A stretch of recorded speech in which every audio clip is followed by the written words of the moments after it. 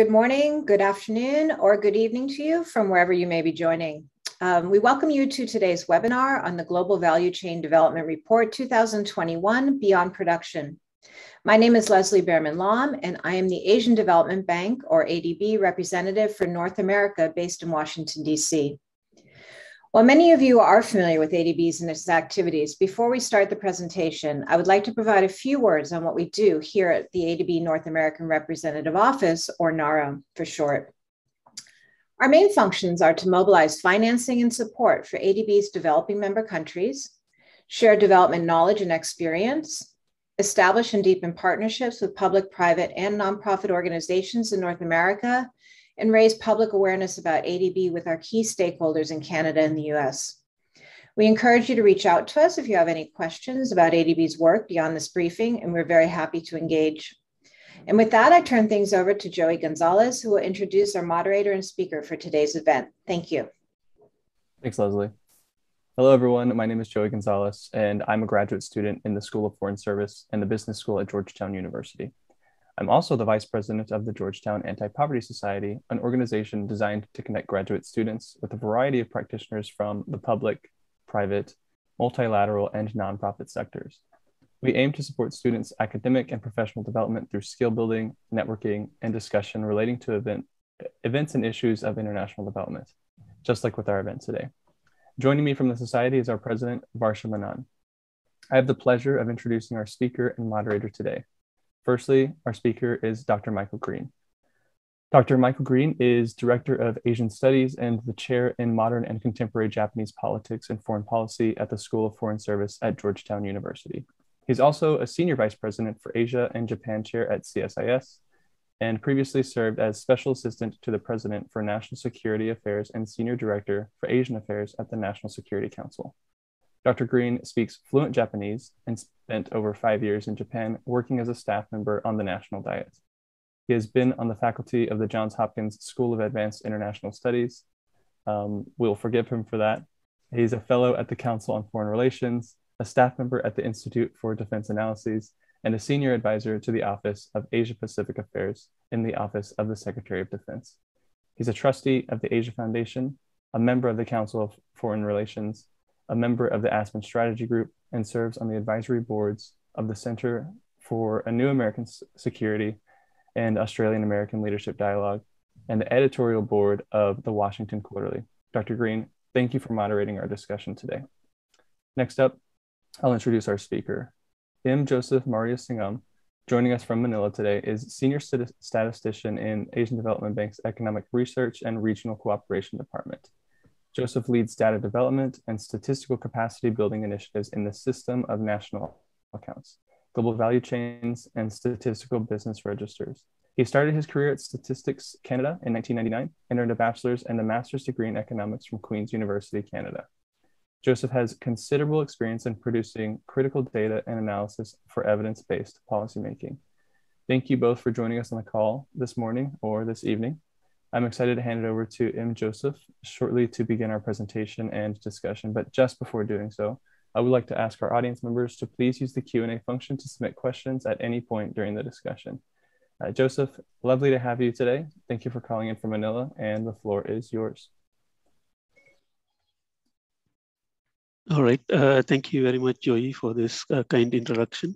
And I would like to thank the Georgetown University as well as the ADB North America office for giving us this facility to disseminate our work to a wider audience. So let me begin by giving a brief introduction about this report. This is the third of this kind. The first report was produced in 2017, the second one in 2019. Each time we focused on issues that were pertinent to the times and then the issues that were related to global value chains. Right. And this time, given the times, given the issues that we are dealing with, the report deals with a number of issues. First, of course, we look at the global value chain trends over the last 20-25 years. That would be the first chapter. And in over the next 5 chapters, we look at various issues such as various phenomena such as innovation, intellectual property, foreign direct investment, productivity, COVID-19, trade war, and digitalization, and so on. So all issues that are pertinent to the situation that we are facing today. So with that, I will move on to make the presentation. Given the constraints of time, we will focus mainly on the trends that we see in global value chain, we have been seeing in the global value chain over the last 20 years, plus some discussion on the current issues related to the production supply chain issues and so on. Thanks. Okay. Speaking of the trends in global value chain, what we have seen over the last 20 years is a sort of a two-stage evolution of the global value chain. First stage is sort of a 25-year period starting in the late 80s, early 90s, over to about the mid to about 2010, up until the time of global financial crisis. During this period, what we witnessed is a rapid increase in globalization, rapid growth in global production networks, what we refer to as global value chains. And we see the evidence of it using various methods, two of which are we labeled here. The details are in the report. Now, this phenomena, this rapid increase in global value chain over this 25-year period is often referred to as the hyper-globalization period. There are good reasons for this kind of rapid growth that we see here. One is essentially the geopolitical situation, evolving geopolitical situation during that period. As you know, China opened up, India became more and more engaged with the global economy. There were Eastern Europe becoming more integrated into the world. Political issues with the Soviet Union and so on. And plus, of course, rapid development related to technology, internet, smartphones, many of the technologies that we know either were developed or they became into popular use during that period, including the platform economy that we use now so prevalently was initially developed in the 2000, but it could not catch on because of the lack of demand. So now, so over that 25-year period, there was a rapid growth in global value chain or global production networks. But then as we hit the period during global financial crisis, the demand dropped. Obviously, there was a lull in the growth in the global value chain. However, again, this was largely due to the drop in demand. The decline was largely due to the drop in demand. Then after as the world recovered from the global financial crisis, there was a rapid increase, sort of a catching up to so that the global value chain participation reached the level of the pre-GFC period. However, after that, what we saw was either a stagnation or a sort of a decline in the global value chain participation. This may be due to a number of factors. One is having seen the supply disruptions and so on due to their demand falling due to the global financial crisis. Countries as well as firms may have started to look into reshoring or nearshoring and bring back localized production processes and so on. That's one.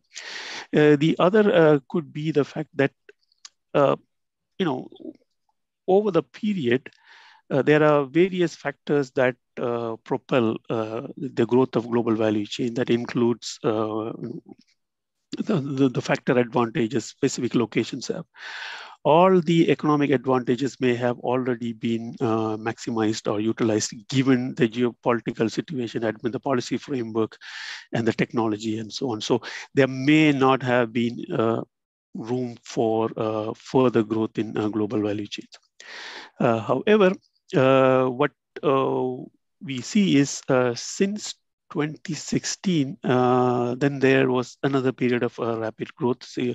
So it may have been due to the onset of the Trump administration, because there have been talks of, there have been discussions about imposing tariffs and in impending trade war and so on. So before the tariffs could hit, proposed tariffs or the tariffs could hit, the firms may have made the decision to engage in increased activity, imports, exports, just so that they can beat the tariff. So that's why both in terms of gross exports, gross trade, as well as GVC participation levels, we see a spike around 2018.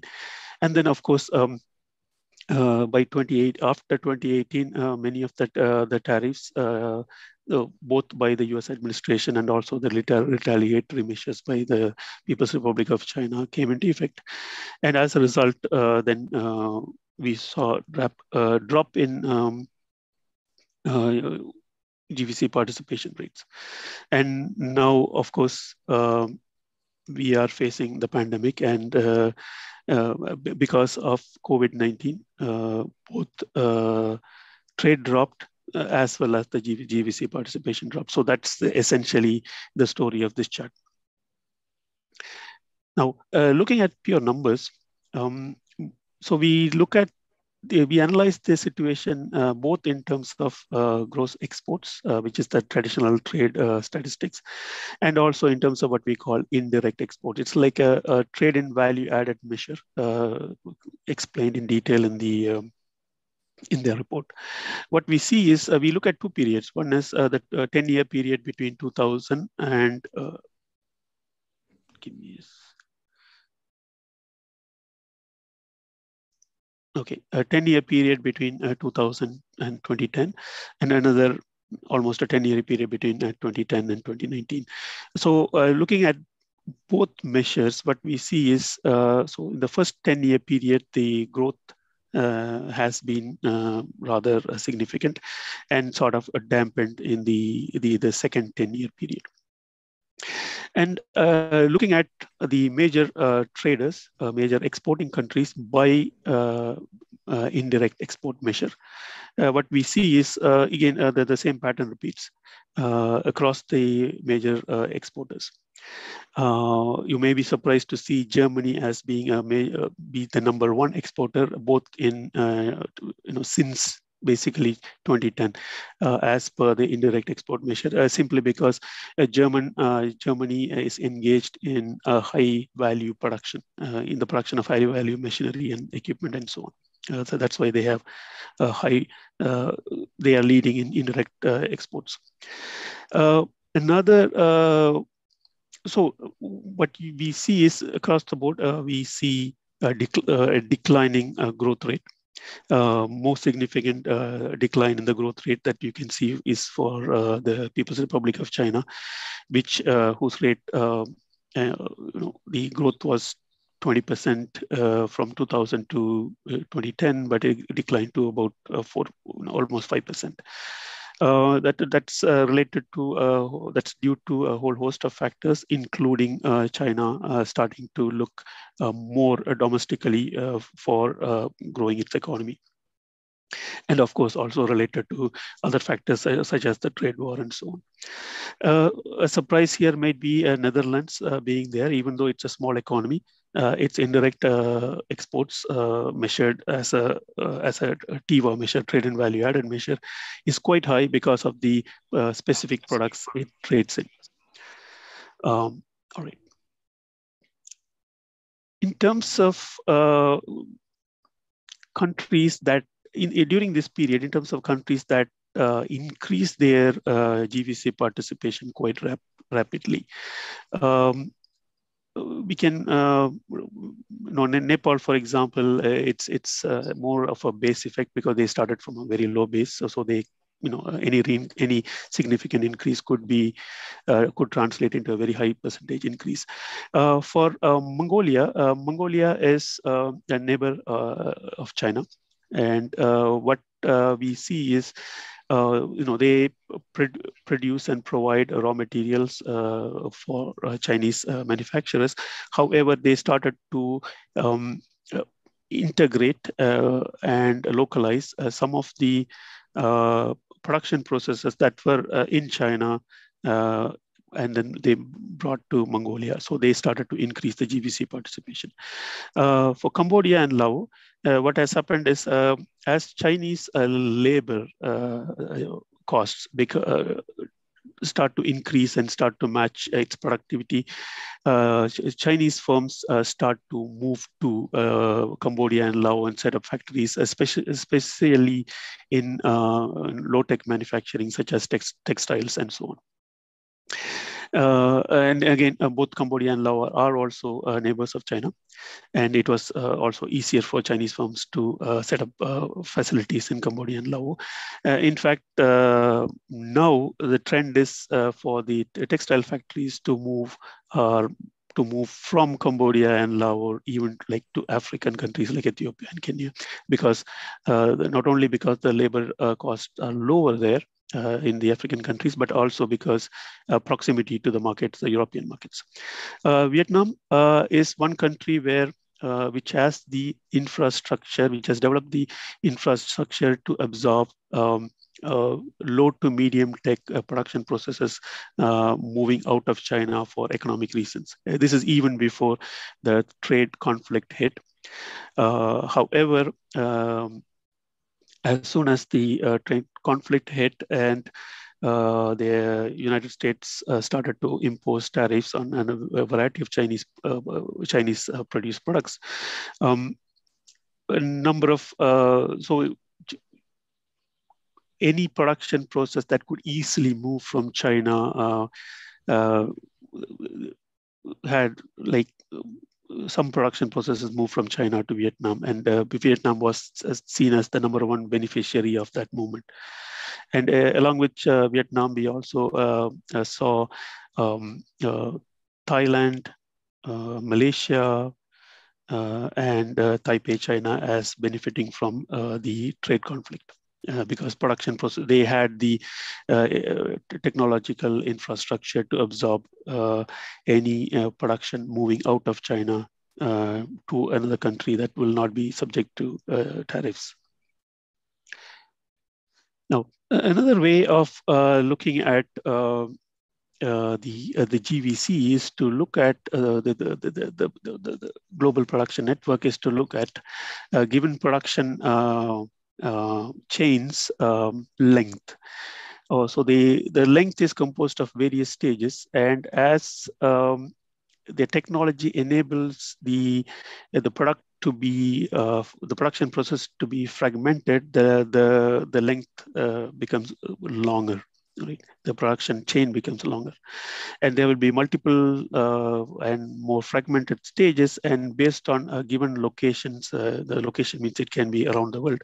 The advantage, location-specific advantage, companies, multinational companies, corporations, firms can locate the production process around the world to gain maximum benefit from the globally distributed production processes. So minimize cost and maximize profit.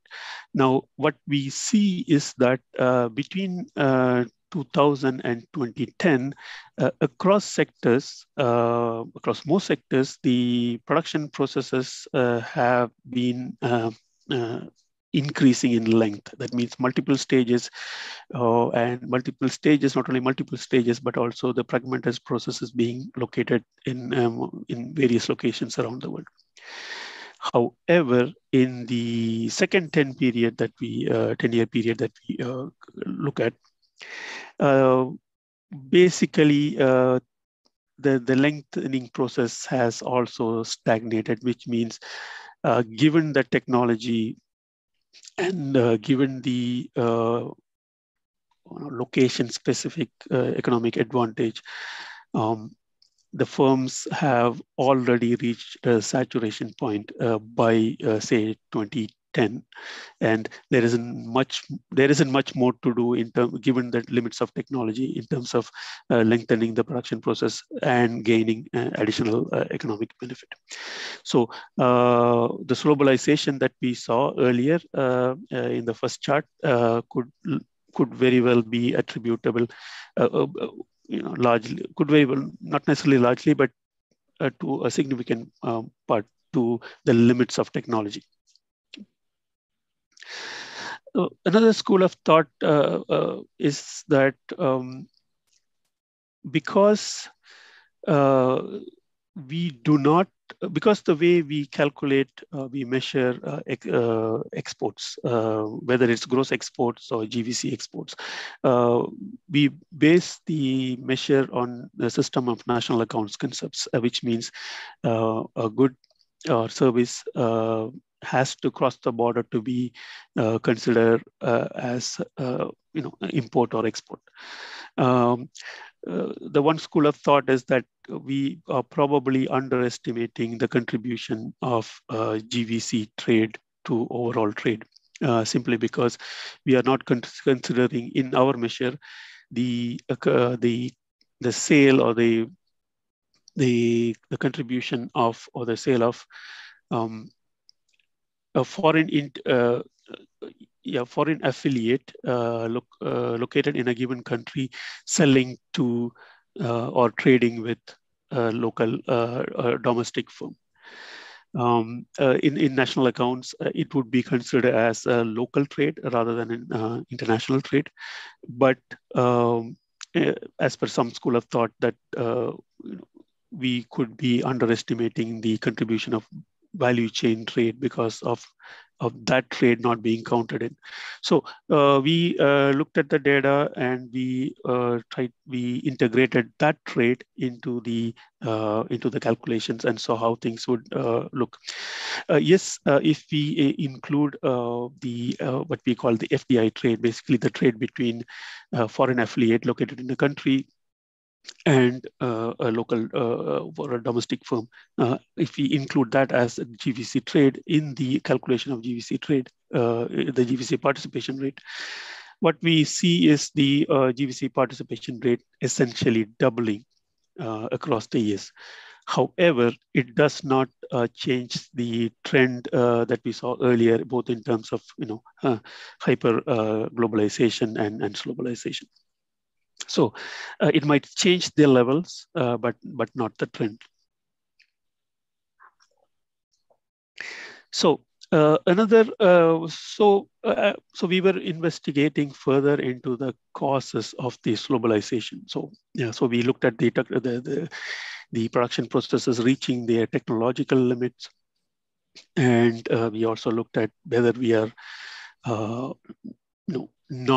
whether we are missing some GVC trade, which also we looked at by including the FDI trade in the calculation and then coming out with the same result. So we also looked at the phenomena which we call regionalism, whereby a group of countries with geographical proximity get together, form an agreement to trade among themselves with preferential treatments within the group. So whether that could be causing globalization. So first we looked at the number of regional trade agreements. As you can see, the number of regional trade agreements have been going up over the years, and especially since 1990s, it has gone up quite dramatically. And so this is the cumulative number of trade agreements, regional trade agreements. Then on a year-by-year basis too, we see the trade agreements, new trade agreements being, regional trade agreements being implemented or coming into effect. But we also see, in keeping with the times, that trade agreements not only cover goods but also services. So there is indeed movement towards more and more regional trade agreements. But we wanted to see what effect this has on the globalization phenomenon. So we looked at 4 well-established regional enclaves with well-defined agreements. So one is the ASEAN. ASEAN plus 3 is all the ASEAN countries. The 3 would be China, Korea, and Japan. EAEU, which is a Eurasian Union, which includes Kyrgyzstan, Kazakhstan, Russia, Belarus, and Armenia. EU 28, and then of course NAFTA. What we did was we constructed a measure by which we compared intra-regional trade with trade of that region with outside of the region. And the higher the index, the greater the trade, the higher the index, the greater the intra-regional trade. So what we see is essentially the NAFTA region, which is North America. So basically Canada, United States, and comprising of Canada, United States, and Mexico, trading a lot more internally than other regions, right? NAFTA is one agreement which worked out very well as a complement, with each country being a complement to the other, with Canada having the resources, United States having the technological and manufacturing and research base, and Mexico providing the low-cost labor for assembly and so on. So it was an agreement that was that produced very good overall results. It is even more complementary compared to the European Union, which is the red line. However, and again, when you look at the Eurasian, the intra EAU trade is quite low, simply because their economies are not so diversified. They are mostly dependent on raw materials, resources, primary resources. Right? So they do not have much to trade with each other. So, I'll show in another chart later on that they depend a lot on imports and exports. But even looking at this regional cooperation index, what we see is that it has been pretty stable over the years. And again, the drop here, especially that we see in NAFTA, is largely because of NAFTA being renegotiated after 2016, when the new administration took over. And then the increase here that you see for ASEAN is largely because of the trade conflict kicking in. And as a result of that, there was more trade within ASEAN countries, ASEAN plus 3, that includes China. So again, what we see here is that even with this increasing trend in intra-regional trade, that did not really contribute much to this globalization. Now, speaking of regionalism, we thought we would look further into the production processes of each region to see whether there is room for them to have further intra-regional trade. So the first region we looked at is ASEAN, and what we see here is that so if you look at this chart, on the basically the red part plus the blue part gives you the total output of any given sector. So here it's agriculture. The total output of agriculture is given by the red plus the blue. And now if the blue is close to 100%, which means the domestic demand is being met by domestic production. And if not, then if the red is further down, then the domestic demand needs to be met. We need to import to meet the domestic demand.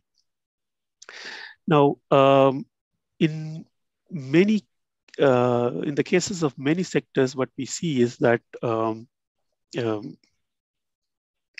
domestic demand could be met by domestic production. However, if countries want to produce more to export, they would have, when they want to expand production, they have to depend on imports. So their dependency on imports is quite large, and it is also across sectors, considering both agriculture, manufacturing, and even services.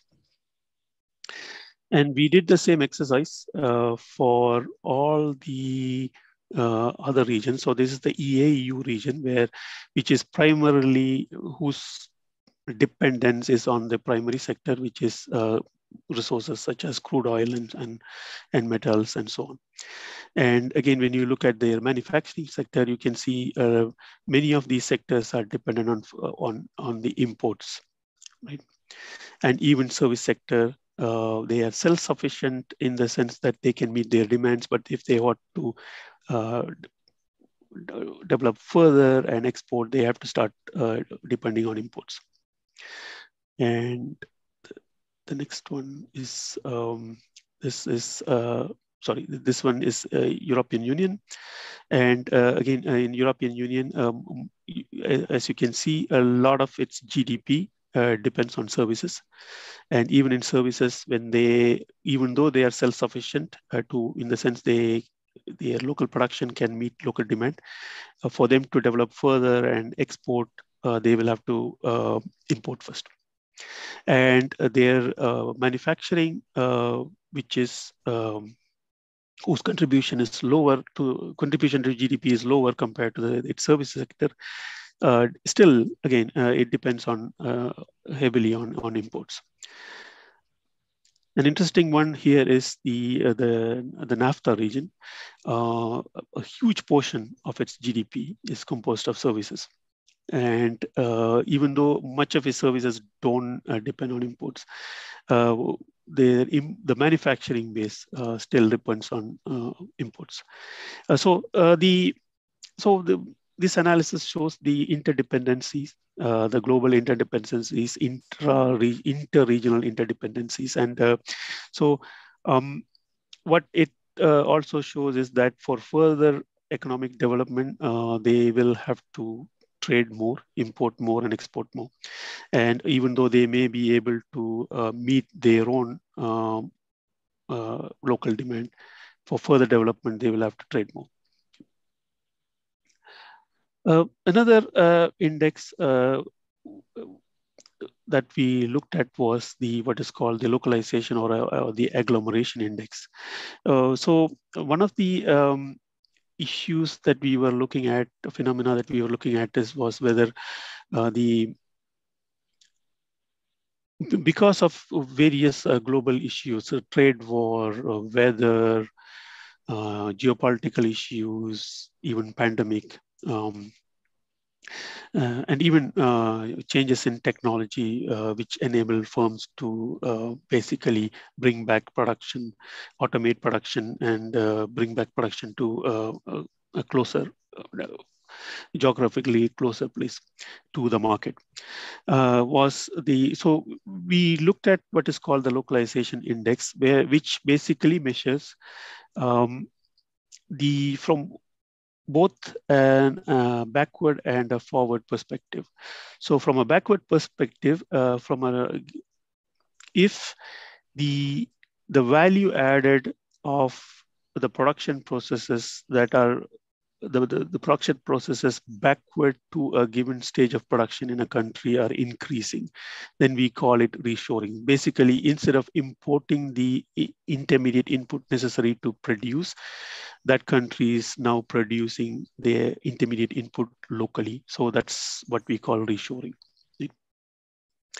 Now, in the period that we looked at from 2000 to 2010 and 2010 to 2020, except maybe for United States, in the first period, we didn't see any noticeable reshoring. And it is probably, and again, the United States is, the trend in the United States is probably because of the high value adding products that it is producing. Because it is a value added measure.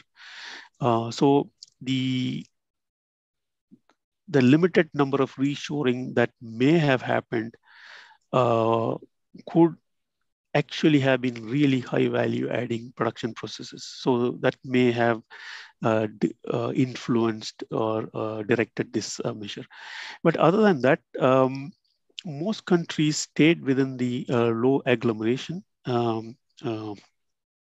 index area, which means a lot of the intermediate inputs were imported and much of the products the countries produced were exported. In the second 10-year period between 2010 and 2020, again, United States moved into what we call a high agglomeration area where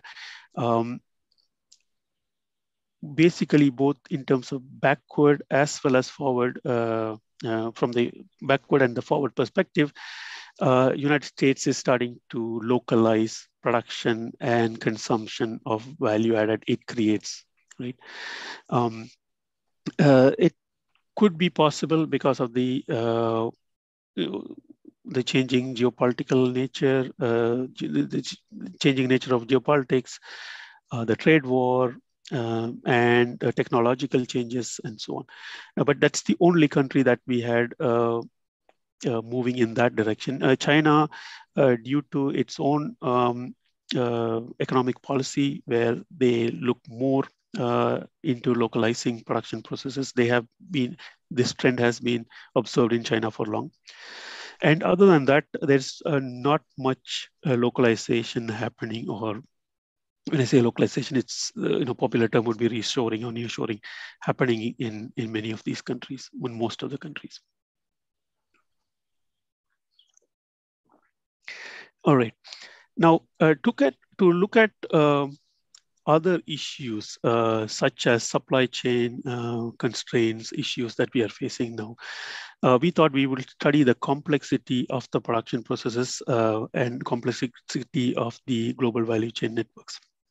To do that, what we did was we created what we known as the smile curve. Basically, the smile curve maps out the entire production process related to a given country's production sector or product, or a firm's product or production process.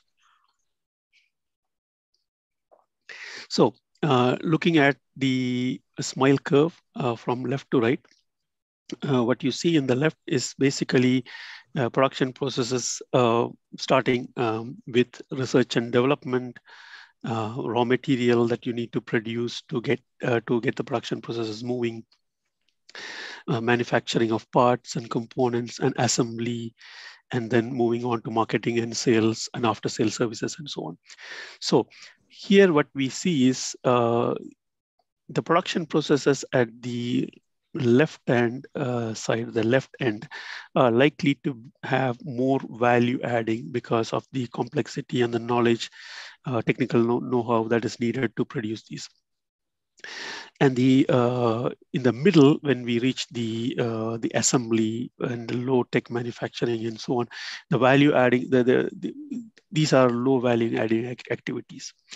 And then when we reach the marketing and sales activities, which is on the right-hand side, the rightmost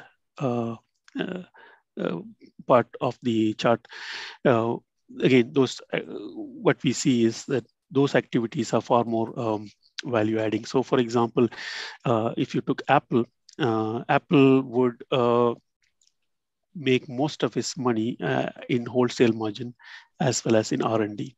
Right? So So this chart depicts the value chain for China's domestic company firm. We also use the data to chart the value chain for a multinational based in China. The chart looks very similar. And one of the points I want to emphasize here is just look at how complex the production process is. How many, although we labeled only a few country sectors, all these contribute to the production process of the multinational company based in China. So because of this complexity, reshoring is not that easy. It cannot be done in the short to medium term, and it has to have a very it has to have like an economic benefit, a very defined, a significant economic benefit to reshore production processes, right?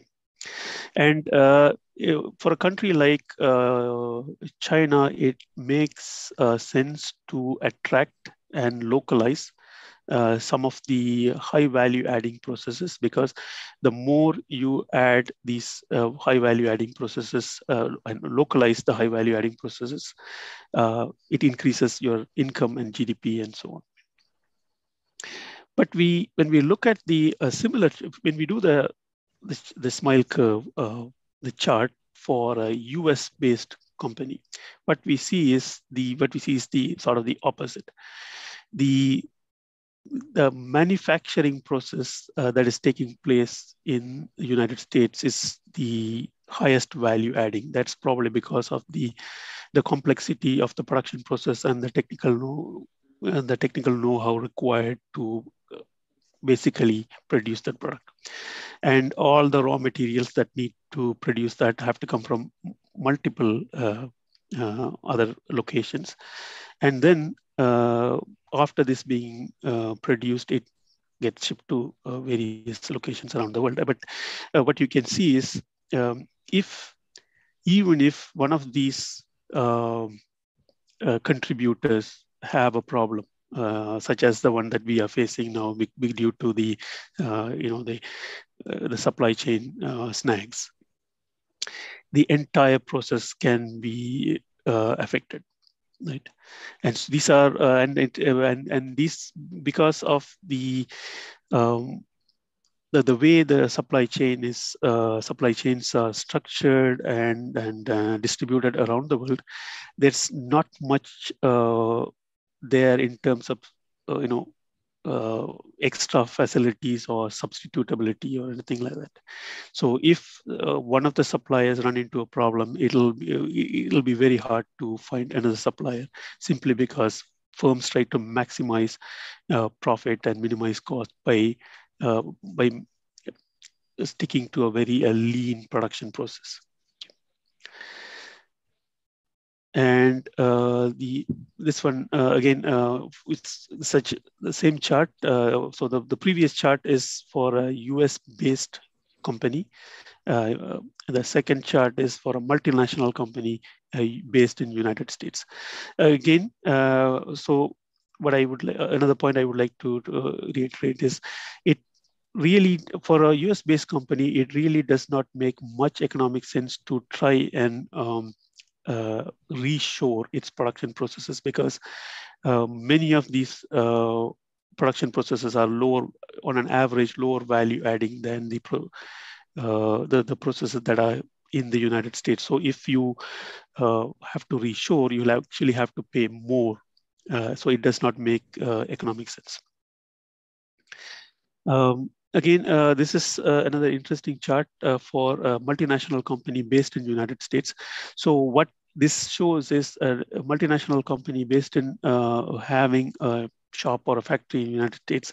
It is essentially producing a very high value adding, highly complex products, because in the United States, so it's the intermediate inputs coming from outside, and also the production processes subsequent to the assembly are all high value adding, and plus the manufacturing and assembly that's taking place in the United States is also high value adding. So this essentially is a value chain for a highly complex product.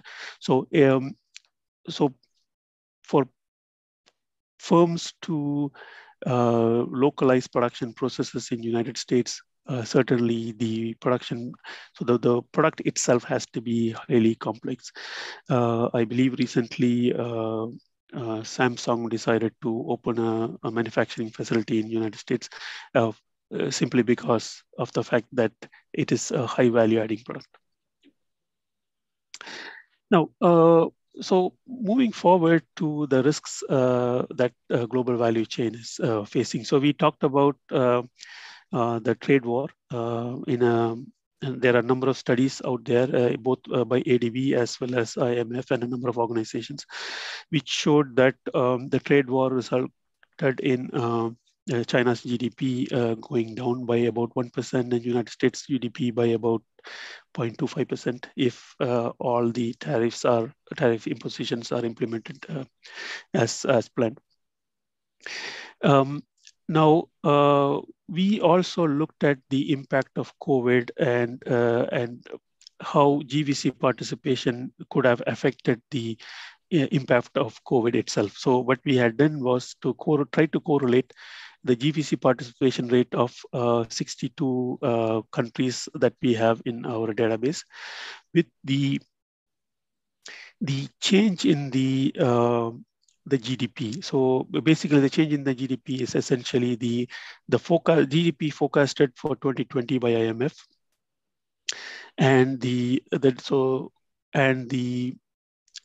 GDP. So the difference between the two, and we try to map it out. And so what we have seen is again, this is for economists to take it further and researching into why we are getting this kind of pattern. It might very well be due to the type of value chain these countries are participating in. So for some countries who have lower GVC participation, lower GVC participation seemed to have helped in sort of mitigating the impact of COVID. But for other group of countries, the higher GVC participation seemed to have helped to mitigate the impact of COVID. But then there is a third group of countries which are, as we approach a GVC participation rate about 45-50%, they seem to have been more affected because of their GVC participation. So overall, what we see at a global average is GVC participation seemed to have on an average amplified the negative effect of COVID in terms of GDP lost. Moving forward, in the report, we looked at multiple factors. One is in terms of risks. One is the trade conflict, geopolitical issues, and then finally the COVID.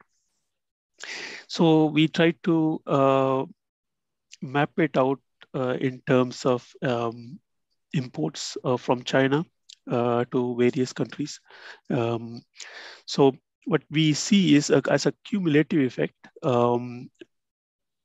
the imports from China dropped in United States as well as Europe, but pretty much held out in other parts of the world. So it's possible this may very well have been affected by much more by the trade war than by COVID itself, because the decline started in 2018. And then we look at by the trade in terms of the complexity of the GVC that countries participate in. An interesting trend that we see here is that when you look at only the complex GVCs, the imports of United States from China were affected by the trade conflict, but then seem to have sort of picked up around the time COVID hit. It may have been due to the fact that a lot of technologically complex equipments had to be assembled and imported in short notice to deal with the new working environment related to COVID. And then again, when we look at simple GVCs, obviously it is easy to substitute the products that can be imported, right? So we see a drop in the imports from China to United States. But for other countries, it didn't really change much. But as we hit COVID, yes, we see some drop. One interesting thing is that as we look at the PRC's share of total US GVC related imports, it actually went up during 2020, in spite of all the issues that we looked at, geopolitical, trade war and COVID and so on. So this may have been due to the additional import requirements needed to produce highly complex or technologically complex products. So moving forward, so in this report, we covered various factors, various issues, but I presented only the trends and that we studied over the 25-year period, and also some issues that we wanted to address as a result of the current environment. However, the report covers various phenomena and factors and issues that affect the global value chain phenomena, such as productivity, intellectual properties, services, servitization, digitalization, and so on. So I encourage you to please read the report and contact us for any questions, explanations, and comments you may have. Thank you for listening, and I'm open for any questions. Thank you. Excuse me, Joseph, thank you very much. Really very interesting. The statistics appear to tell some really important stories, not just about global value chains, but also about geopolitics. The Asian Studies program here at Georgetown pushes the students, including in exams next week, to explain the intersection of economic trends and trade and investment statistics and geopolitical rivalry. And Asia is a region which is exciting for scholars, if nerve-wracking for business leaders, because both geopolitical rivalry and economic interdependence live side by side. And we often ask the students, which do you think will win? And the students who want to go work in the Pentagon say geopolitics will prevail, and the students who want to go work in the ADB or Microsoft say economics will prevail. I want to go from the correlation and push a little more on the speculation about causality in this connection between geopolitics and the global value chain statistics you showed us. I think I see some important impacts. It seems to me that the increase in global value chain until COVID really does closely correlate to a growth in regional trade agreements.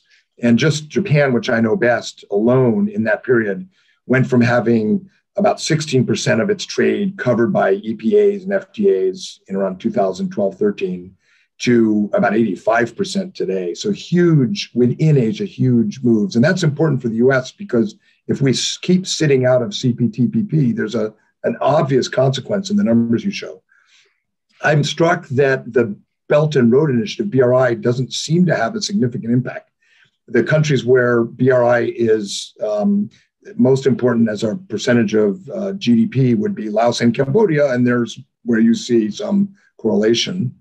And I'm especially struck by the high agglomeration that you show for the US and China, and with the exception of perhaps Vietnam, quite low for the rest of the region.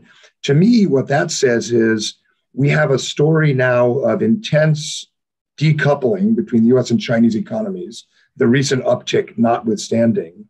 But for the rest of the region, it's not fundamentally changing the aggregate global value chain picture. And some countries like Vietnam are benefiting because of, it's not just about reshoring back to the US or Japan, it's about Samsung and NEC shifting to Vietnam. So those are some impressions. I'd be interested if you think I got that wrong. I'd also be interested if you could tell us what, if you're allowed to speculate, what do you think this report will look like next year? Which trends do you think are going to, we won't hold you to it, but what do you expect next? And then finally, we do have a question from Mr. Masuda, who I'm going to give you all the questions since time is short. You can answer any you like in the conclusion. Question specifically about the US-Mexico-Canada agreement, USMCA. Going forward, do you think that's going to really enhance the regional concentration within North America? And then a question from Professor Wagner, which is, in addition to statistical analysis, are there other methods, social science methods, you'd like to have scholars use to try to interpret the data further? So that's a lot, Joseph, but we only have about 4 minutes. So pick and choose what you like, and then we'll wrap up. Really interesting. And I look forward to reading the report in detail. Over to you, Joseph. Thank you. To the first question, in the long run, economics wins. Because over thousands of years of trade, trade has triumphed all sorts of barriers. So in the long run, economics will win because essentially follow the money. Yeah. In terms of the new the NAFTA 2, once again, it will depend on how well it serves the economics of it. So if there is unrealized benefits, economic benefits that this can unlock, certainly. But so hopefully this has, this is opening things up further, probably for countries like Mexico, for migration of labor and transfer of technology and so on. But it should also help to integrate further with other regions as well. So because just within this region itself, we may have already maximized the benefits.